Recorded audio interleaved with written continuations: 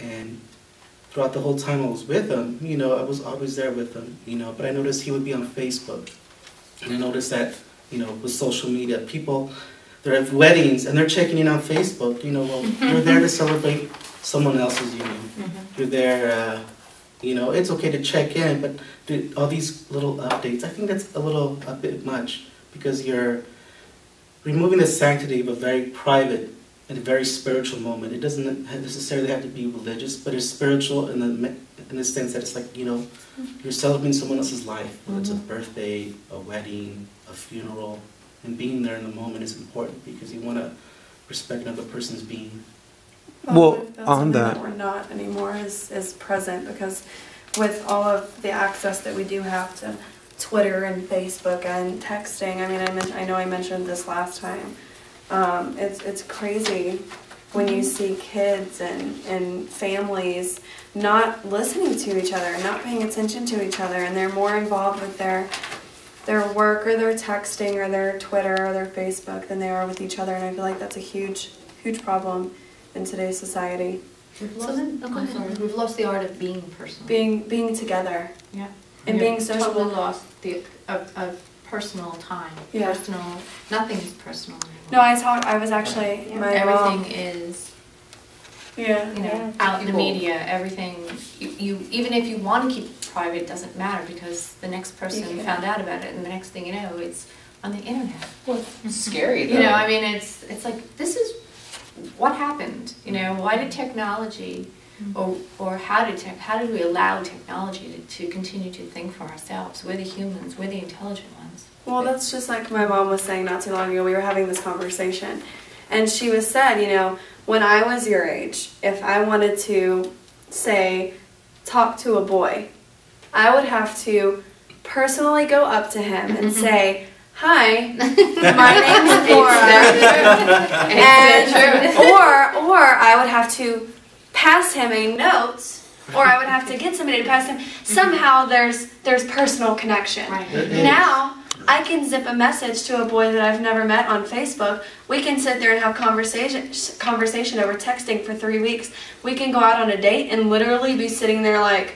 You can poke them. Literally. Like people don't know how to communicate anymore. That's right. They don't know how to communicate because they're too busy poking each other. There's something in Time and the Soul that says, but it is necessary to realize that technology itself is not the cause of our problem of time. It's the result of an unseen, accelerating process taking place in our lives, in our inner being. And I think that's completely true. Like we kind of let, like, sort of what you're saying, Linda, is that it kind of like overtook us. Right. But it's like the hierarchy, like we're at the top of the food chain here. Right. Like what the heck? You know, like how are we allowing this to run our lives? And it's frustrating to me too, because it's like nothing's organic anymore. You know, we're missing the organic. Like I can't sit here and have a conversation with you, you know, if you're a guy. Like you're saying, I can't sit here and like be like, oh hi. It's like, okay, now we have to play the game. You know, let me get your Twitter. Let me look at your Facebook pictures Let me first. see your Instagram. Let me see your Instagram. Let's creep. You know, let's text for a couple weeks. You know, cool. Let's do some Never have texting. one phone call. Yeah, you'll never have one phone call when you get in You front can of learn all somebody. this stuff without ever asking them questions. Without ever, and it's okay. Yeah, in some way or form, yeah, that's great that you can learn about something. I don't think it's great to learn about someone that way. No, And it's not, because... And it's become more of learning about someone through technology and through social media than learning about someone personally, because honestly, like, if you look at somebody's Facebook, like, if you looked at my Facebook, you would think I'm some kind of, like, crazy party animal, and honestly, I'm really not. Like, but that's the only time I ever take pictures, you know? Like, you can't learn about somebody through Facebook. Very true. You can't. You have to learn about somebody through being with them and speaking with them. And I think that's where a lot of people mess up, is because they rely on Twitter and Instagram and Facebook to really get to know somebody. You know, when I mean, I'll speak honestly. So we're casting judgment? Honestly, I mean, when I meet a new guy, I'll be like on his Facebook saying like, okay, creeping back to like 3 years ago, like, who is this person? When that's really not right, you know? And I think one really important thing that I guess made me think when Alex was talking about this was we're so willing to put our lives on there. And it's not just checking other people's updates. There's people that put every single movement of every single day on their Twitter. Oh my gosh. And Exhausting. where's the privacy in your life? Where do you have a you moment where people just don't know about it? Well, see, this is what's crazy is that, like, that could be the space. Every time you go to tweet or check your Facebook, you know, we're missing that space in our lives where we can just sit and be. You know, like, we don't really sit and be anymore. So just cancel out of Twitter and take a moment. You don't have to. Take the 2 minutes that you were going to do to tweet and just... I don't think you have to cancel out of social media because right now we're engaging in technology to spread our message, our word, you know, like, you know, I think just set it aside for a moment. You know, I do it. I'm a web designer. I'm a web developer, entrepreneur, you know, and I'm always active in the digital realm. I take time throughout the day, step outside, work on the yard, work on my composting, you know, do something that's the complete polar. Yeah, yeah, because I make it out of coffee grounds and all this other stuff. But you know, I do it on purpose because I want to be present in the moment and I want to remember, hey, the sun is out. It's beautiful outside. I want to see the fruits of my labor. I want to see my geraniums growing. I want to see bell peppers. I want to see everything. I want to experience life. I want to have even if it's a 5-minute conversation with my mom or dad about what's going on in their lives and not have it involve any of those things.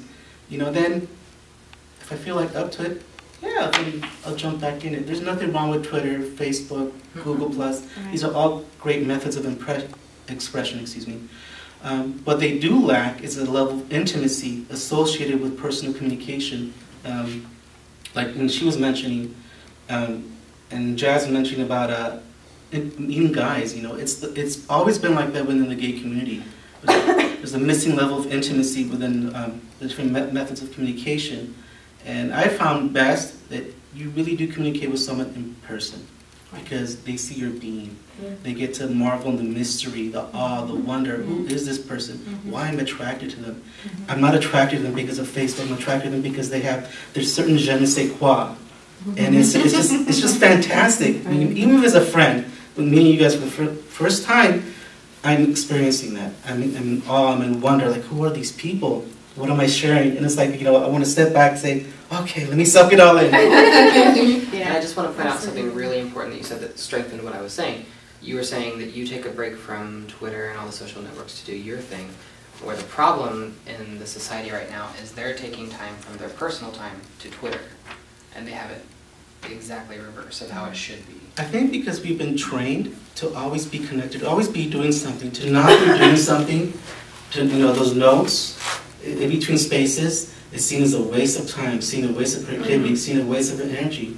But it's not. When you meditate, you're not. It's a total opposite. The whole point of meditation is to clear your head, see where your mind's at right now, and be present in the moment and reconnect with your inner self.